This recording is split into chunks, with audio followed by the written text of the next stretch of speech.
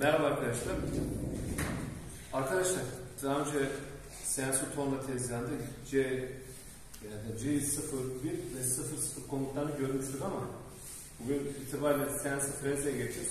Bugün ikisini birleştirerek hem Torna tezgahlarında hem de CNC dik işleme Freze tezgahlarında G00 ve G01 komutlarını bir tekrarlamamız gerekiyor. Yüzeysel olsa mutlaka bunu bir daha anlatmamız gerekiyor. Bunlar özellikle CAM programlarında, simülasyon programlarındaki gördüğünüz burada tanımlı olan bir simgesi var. Kesik kesik ve düz çizgi şeklinde. Kesik kesik olanlar hızlı hareket, düz olanlar ise doğrusal bir hareket olanlar da ise talaş olarak ilerleme olarak ifade etmiştik. Dolayısıyla G00 komutunun karşılığı şudur, yani G0 olarak da tanımlayabilirsiniz. Talaş almaksızın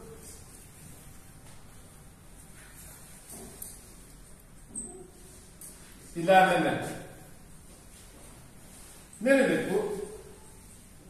Arkadaşlar, tezgahta talaş almıyorsunuz. Home'dan parçaya yakınlaşıyorsunuz ya da parçadan home'a uzaklaşıyorsunuz ya da parçadan talaş almaksızın uzak bir mesafeye doğru gitmeniz gerekiyor. Farz edin tezgah home noktasında, referans noktasında, tezgah referans noktası burası, iş parçası burada. Şimdi bu iş parçasına doğru yaklaşırken yavaş bir hareketle gelmek mi daha mantıklı? Hızlı bir şekilde gelmek mi daha mantıklı?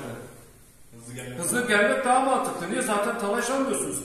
Manuel torna tezgahında, manuel freze tezgahlarında bile talaş almaksın iş parçasına yaklaşırken hızlı bir hareketimiz vardı değil mi? Arkadaşlar CNC tezgahlarda bir saniye, CNC tezgahlarda yarım saniye çok büyük değeri var. Farz edin günde 500 tane iş parçası yapıyorsunuz. Her birindeki 1 saniyelik bir kayıp 500 saniye demek. 500 saniye artık dakikaya bölerseniz siz düşünün. 8 dakika 9 dakika falan tekabül ediyor değil mi arkadaşlar? Yani günde 8 dakika 9 dakika çok büyük bir rakam. Bu 10 günde 80 dakika. Bir ayda 240 dakika. 240 dakika ne demek? 4 saat. 4 saat ne demek? Bir işçinin yarım günlük mesaisi demek. Elektrikten kaybediyorsunuz. İşçinin yönmesinden kaybediyorsunuz. Değil mi? Yani parça sayısından kaybediyorsunuz. Enerjiden kaybediyorsunuz. Her şekilde büyük bir kayıp. O yüzden bir iş parçasında komut satırı içerisinde nerede G00, nerede G01 komutunu kullanmamız gerektiğini çok iyi bilmemiz gerekiyor. Eğer iş parçasından uzak bir mesafeye gidiyorsak ya da iş parçasına yakınlaşacaksak o durumda bizim mutlaka G00 komutunu kullanmamız gerekiyor. G00 talaş almaksızın hızlı hareket. Ne demek bu? İşte iş parçasına hızlı bir şekilde geleceksiniz. Şuraya kadar yarışacaksınız arkadaşlar. O durumda bizim hangi komutu kullanmamız lazım?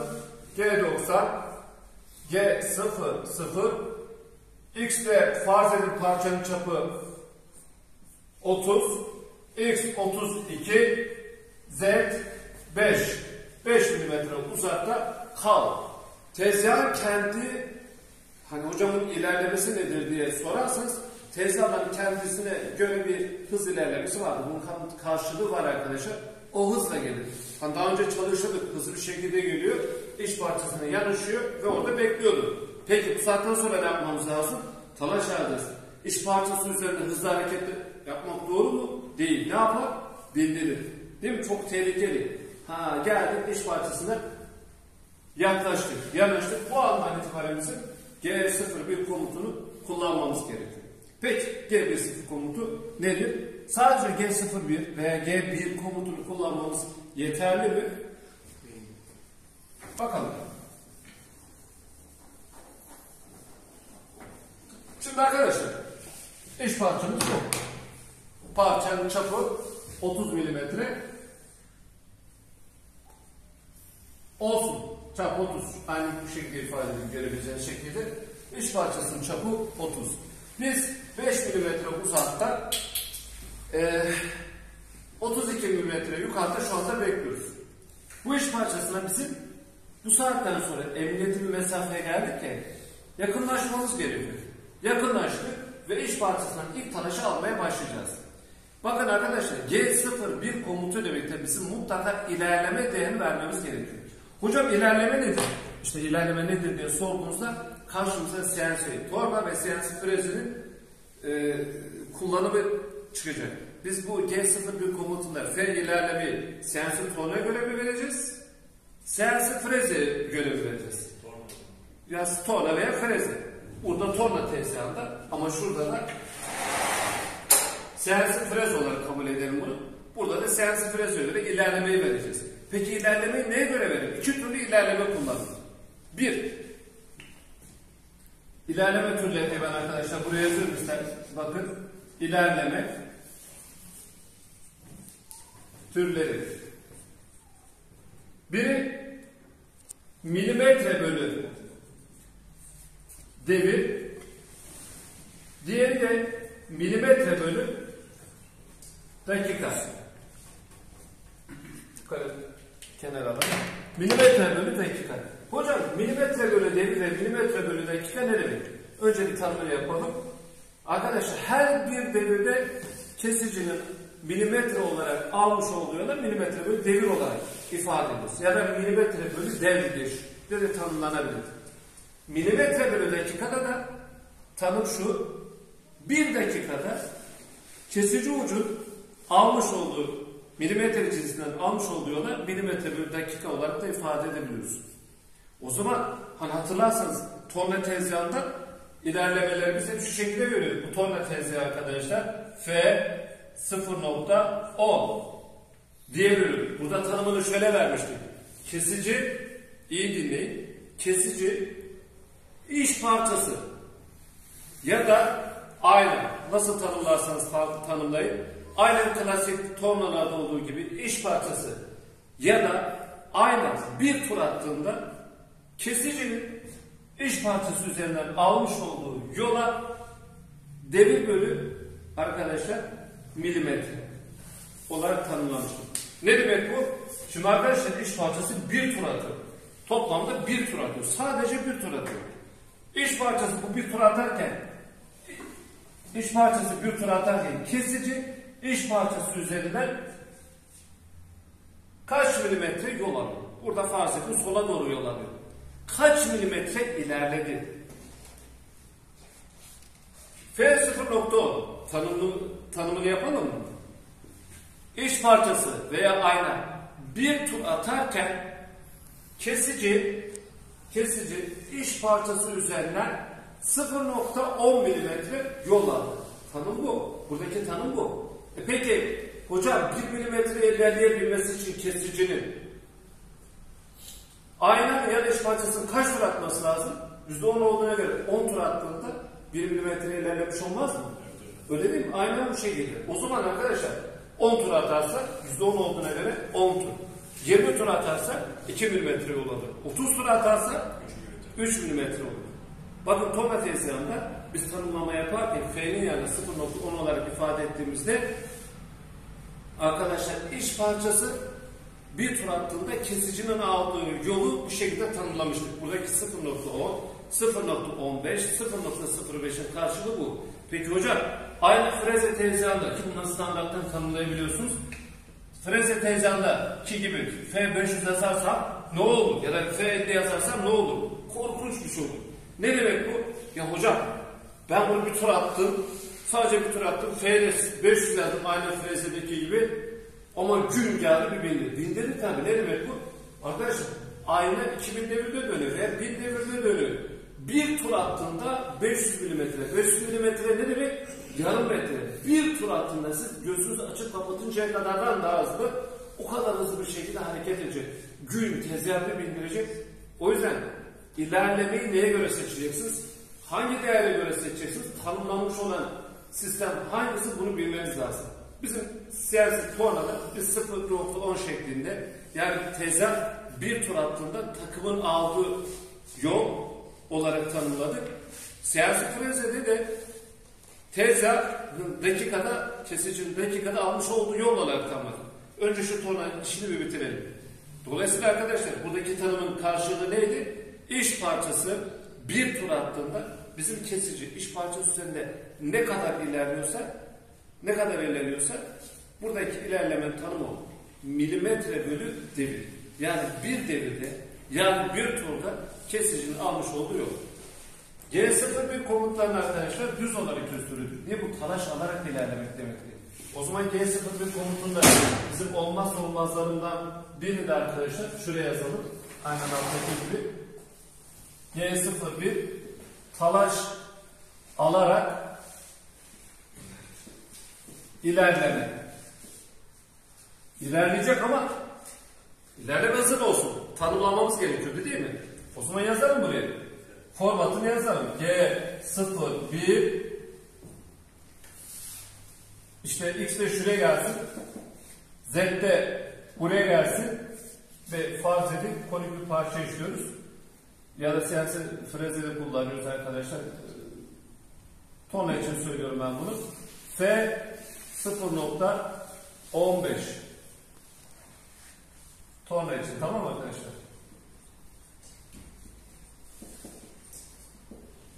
0.15 ne demekti bu? İş parçası bir tur attığında bizim kesici 1 milimetrenin %15'i kadar ilerlesin.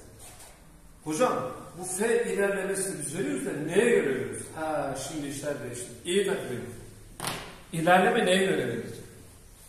İlerleme hızını biz vereceğiz de standart bir değer mi bu? Bütün iş parçalarında 0.10, 0.15, 0.20 hep bu değerleri mi geleceğiz? Hayır efendim.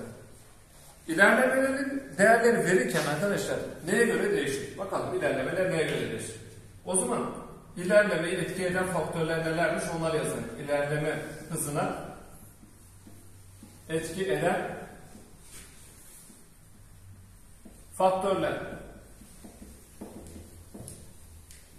Zaten bunu formülle çıkartabiliyorsunuz. Anlatmıştık zamanında. Tablolardan çıkartabiliyorsunuz ama bunu artık seri olarak bizim alışkanlık haline getirmemiz lazım. Karar verebilmemiz lazım. Her şey için tabloya bakılmaz. Her şey için tutup formüllerle sonuçlar çıkartılmaz. O zaman arkadaşlar standart torna tezgahlarında da gördünüz. CNC tezgahlarda da az çok anlattık size. Bir iş parçasını keserken, bir iş parçasını kullanacağımız kesici seçerken neye dikkat etmemiz gerekiyor? Buna göre bir takım edelim. Şimdi alüminyum olan bir malzemeyi kesmek mi daha kolay? Demir bir malzemeyi kesmek mi daha kolay? Plastik bir malzemeyi kesmek mi daha kolay? Plastik. Peki plastik mi daha hızlı ilerlemesi mantıklı? Alüminyum mu daha hızlı ilerlemesi mantıklı? Ya da demirin mi? Daha. Plastikte daha kolay kesme yapabileceği için ilerleme hızını daha fazla verebiliriz değil mi? Çünkü kesici takıma gelecek olan baskı kuvveti daha az olacak. Karşımızda yumuşak bir malzeme var. Kesicimizse güzelse o zaman plastik olan bir malzemede hızlı bir ilerleme verebiliriz. Yani 0.20 olur, 0.25 olur, 0.15 olur. Değil mi? Kesicinin türüne bağlı olarak da değişebiliyor. Malzeme türüne göre. Ama biz neyi burada tanımladık? Malzeme türüne bağlı olarak malzeme türüne göre değişir. Malzeme türü. Demek ki bir ilerleme hızını verirken arkadaşlar ilerleme hızı verirken bir iş parçası üzerinde ilerleme hızını verirken malzeme türü bizim için önemli. Türüne göre değişir.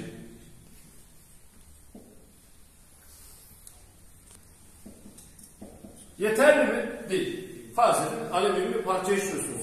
Arkadaşlar alüminyum bir parça işliyorsunuz veya demir bir parça işliyorsunuz. HSS çelikler var ya sizin torna tezgahlarında kullanmış olduğunuz HSS kalemle talaş almak mı daha kolay olur? Sert maden uçlu kesiciyle talaş almak mı daha kolay olur? Adı üstünde sert maden uçlar çok daha fazla talaş alabilirsiniz. Çok yüksek devirlerde çalışabilirsiniz. İlerlemesi çok daha farklı olabiliyor. Değil mi? Ya da işte basit piyasanın satmış olduğunuz bir bıçakla mı bir malzemeyi bir eti kesmek daha kolaydır? Yoksa kaliteli çelikten yapılmış olan bir bıçakla eti kesmek daha mı kolaydır? Elbette ki değil mi? Kaliteli olanla kesmek çok daha kolaydır.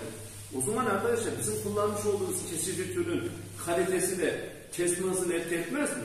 Eğer körse ya da kötüyse ya da hava çeliği bir şey kullanıyorsanız ilerlemeyi yavaş yapıyorsunuz. Ama sert maden uçlu bir kesici kullanıyorsanız, kaplanmış karbür bir kesiciyle kesme işlemi yapıyorsanız o zaman ilerlemeyi çok daha fazla verebilir. Talaş şeklini çok daha fazla verebilirsiniz. O zaman karşımıza ikinci bir seçenek çıkıyor. Demek ki ilerleme hızı yani şu F0.15, F500, F600 değerlerini kullanırken kesicinin kalitesi de türü de ilerleme etki ediyor. Değil mi? 2. kesici türüne göre değişir.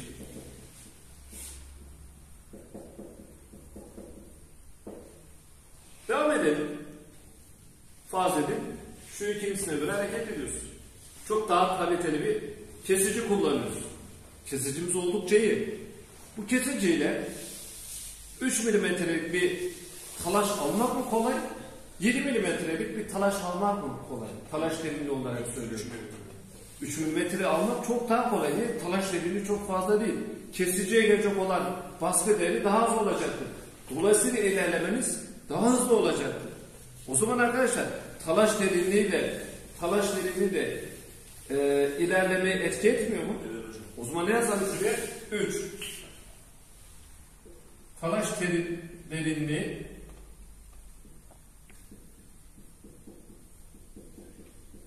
göre değişecektir. Güzel.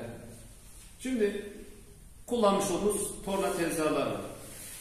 Torna tezgahlarında küçük olanlar var, büyük testan olanları var. Ne kadar zorlanıyoruz değil mi ufak olan tezgahlarda talaşılırken? Değil mi? Ama ne kadar rahat ediyoruz büyük tezgahlarda talaş alırken. Arkadaşlar tezgahın gücü ve kapasitesi etki etmez mi? Etki eder değil mi? O zaman 4. seçenek tezgahın gücü ve kapasitesi diyelim. Kalitesi değil isterseniz. Tezgahın gücü ve kapasitesi. Bu da kesicinin seçiminde talaş derinliğinin verilmesinde, ilerleme hızının verilmesinde etken bir rol oynuyor.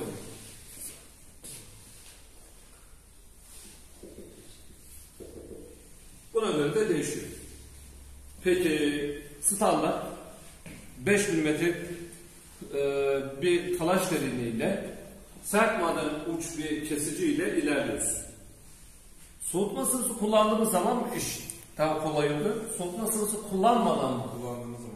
Kullandığımız zaman. Değil mi? Kullanacak olan soğutma sıvısı demek ki etki ediyormuş.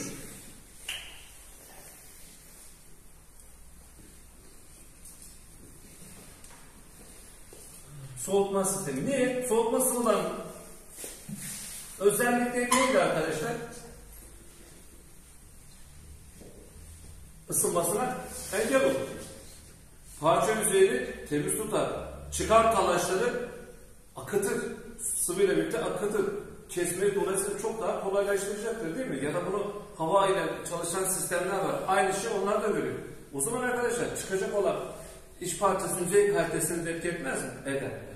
Arkadaşlar altı kesicinin profili. Kesici yüzey profil diyorum ben buna.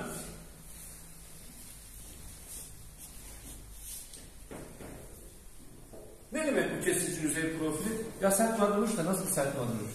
Kaba talaş mı alıyor? Açıları nasıl? İyi mi kesiyor? Kötü mü kesiyor? Bilenme şekli nedir? Ya da parmak frezeler için söylüyorum. Ben tuttum hava çeliği veya sert maden uç, karbürlü bir hava çeliği kullanıyorum. 3 ağızlı mı? 2 ağızlı mı? İşte içinde şeyler geçiyor mu? Soğutması kanalları geçiyor mu? Kolay talaş içinde akabiliyor mu? Dolayısıyla kesici türün profili, bilenme şekli bunlar hepsi etki eder arkadaşlar. Bunlar hepsi ama hepsi etki eder.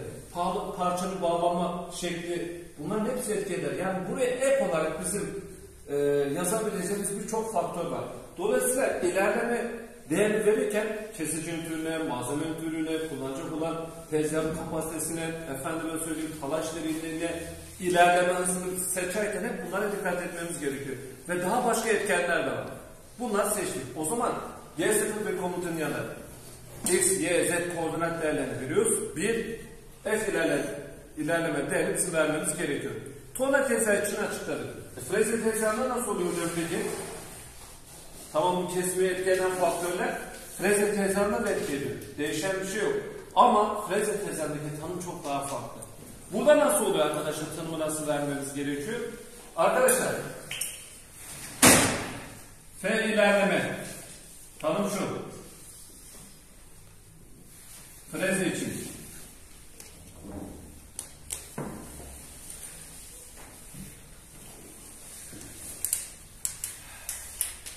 Kesicinin iş parçası üzerinde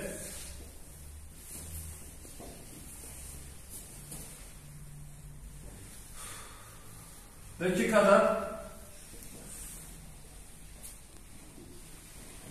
aldığı yol.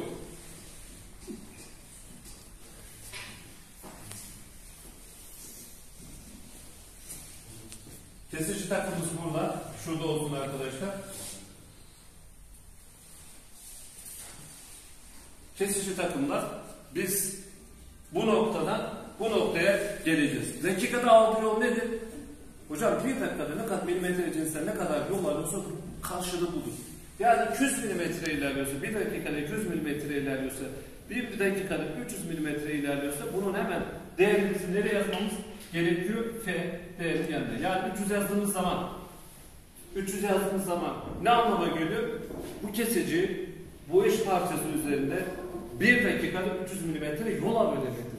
Tanımlamaları bu şekilde vermemiz gerekiyor. Eğer aynı torna tezgahında olduğu gibi kendi CNC tezgahlarımız için söylüyorum. 0.10 yazarsanız o zaman bir dakikada 1 milimetrenin %10'u kadar yol alacaktır.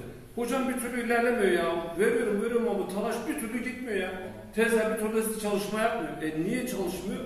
Çünkü sıfırın yanına koydunuz değerleri. Çünkü torna tezgahından kafanızda kalmıştı. Torna tezgahında neydi?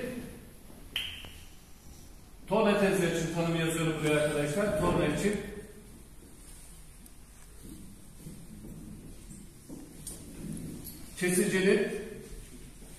kesici iş parçası bir tur atarken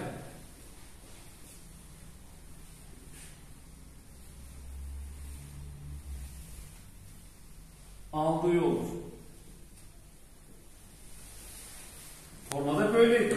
O yüzden sıfırın yanına nokta şeklinde değerleri yazıyorduk ama CNC Freze tezgahlarında, dik işleme tezgahlarında F500 yazdığımız zaman iş parçasının üzerinde kesicinin bir dakikada almış olduğu yol. F300 ne anlama geliyor dolayısıyla arkadaşlar? Kesici iş parçasının üzerinde ilerlerken bir dakikada 300 milimetre yol almış anlamına geliyor. F250 yazarsak kesici iş parçası üzerinden ilerlerken bir dakikada milimetre cinsinden almış olduğu yol bu. O yüzden biz ne demiştik? Milimetre bölü dakika. CNC frezelerde bu şekilde kullanıyoruz. Tezgahlarımız için söylüyorum. Bu tanımlamalar tezgahtan tezgah değişiyor. CNC tornalarda ise arkadaşlar, bizim CNC tornalarımızda ise biz tanım olarak karşılık olarak milimetre bölü devir olarak kullanıyoruz. Bunun farkını bu şekilde biliriz. Tamam mı? Bundan sonraki programlarımızda bütün programların içerisinde F'nin yanında vermiş olduğumuz değerler milimetre bölü dakika, freze için söylüyorum. Tornada da milimetre bölü devir olarak geçecek. Anlaştık mı? Evet, teşekkür ediyorum.